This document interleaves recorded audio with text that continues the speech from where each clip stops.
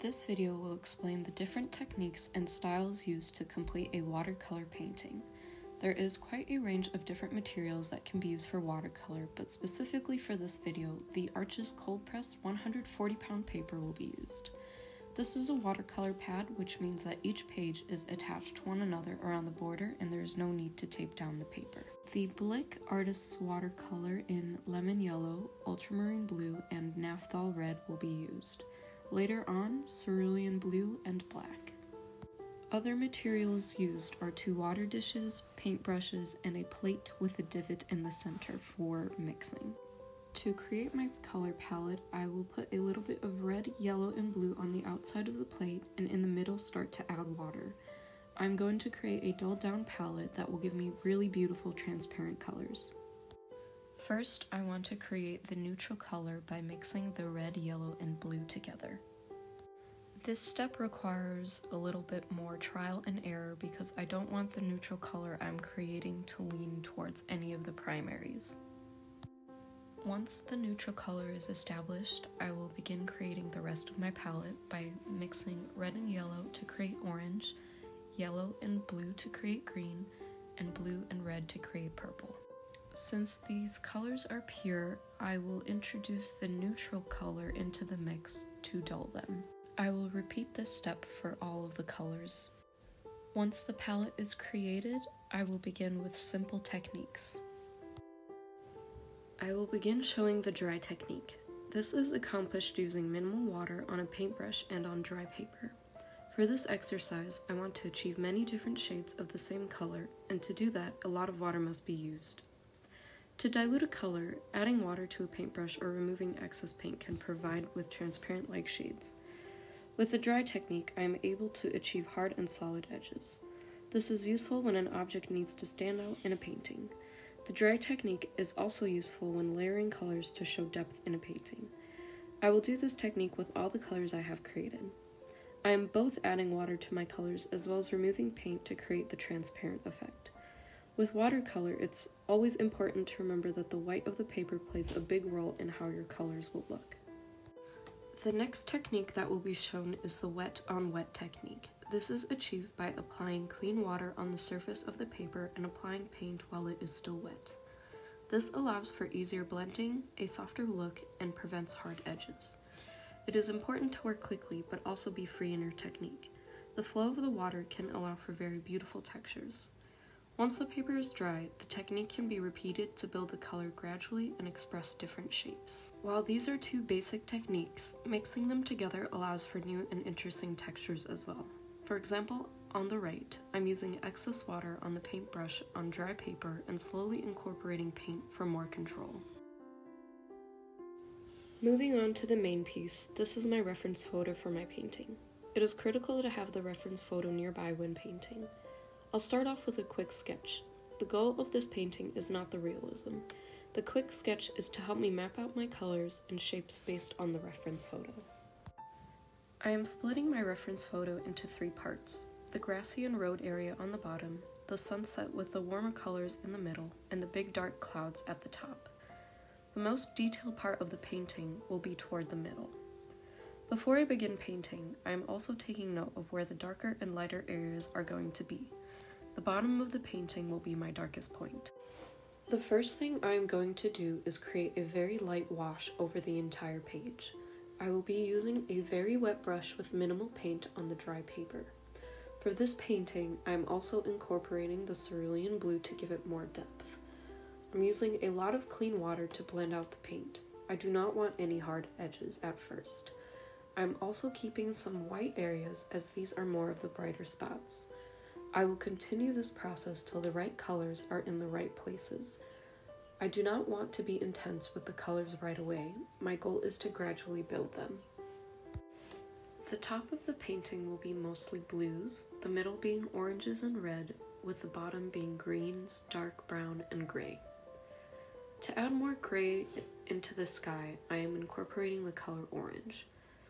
As for some color theory, mixing opposite colors on the wheel will create a neutral tone. Adding the opposite color on top of another will also create a darker effect. I'm also taking my brush with the orange and using the dry technique to show more solid edges in the warmer tones of the clouds.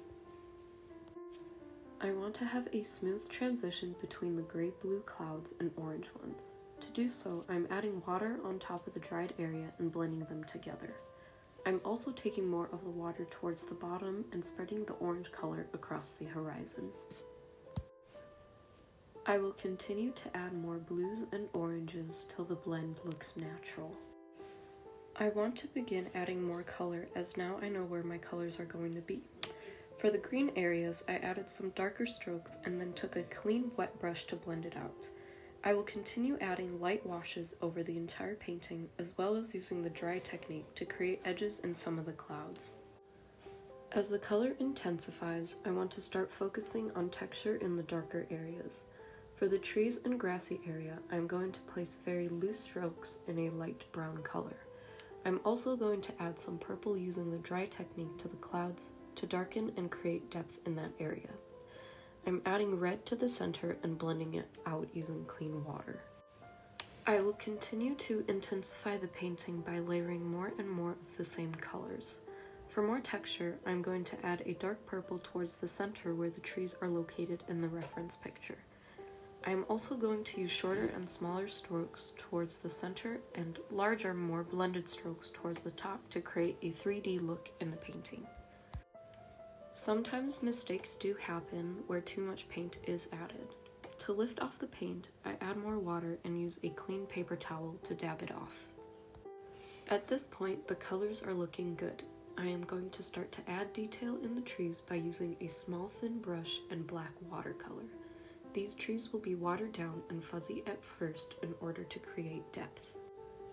The trees were starting to look too flat, so in order to bring some forward, I mixed a pure neon green and added those strokes to the trunk of the trees. I also brought that neon green color to the foreground of the painting. I did also add hints of black and red in the shape of the car in the road. I will continue to layer those colors till I get the desired look of the car.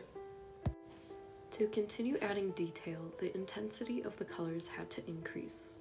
I took a thin brush with black watercolor and painted a rough shape of a car. I then cleaned that brush and blended out the edges. I wanted the car to fit the loose style of the painting. I continued with the same brush and black watercolor to add stronger trees while the car shape dried. I added a variety of different sized trees with different intensities. I didn't want a pure black on all the trees, so I made sure to blend it out. Once the car shape was dry, I took my pure red and painted 2 little circles to show the car lights. At this point, there was a rough distinction between the trees and the grassy area. To create more flow, I added a dark brown wash over the green areas of the painting. I made a gradient from the trees all the way to the foreground with the dark brown and blended it out.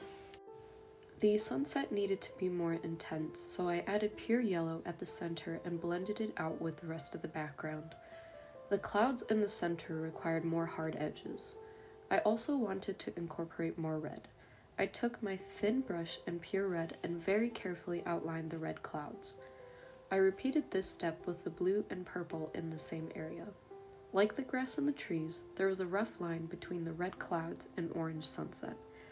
I did not add a wash to this area, but instead I took a pure orange and created small textures that blend with the red.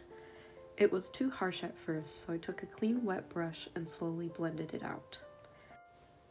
I continued to define and darken the road by adding dark washes in certain areas surrounding it.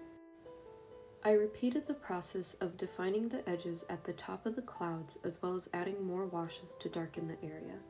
As the last and final touch, I added 2 white dots in the road to show the car coming toward the viewer. At first, it was a little intense, so I used some paper towel to remove excess paint. I then used a clean wet brush to blend out the edges.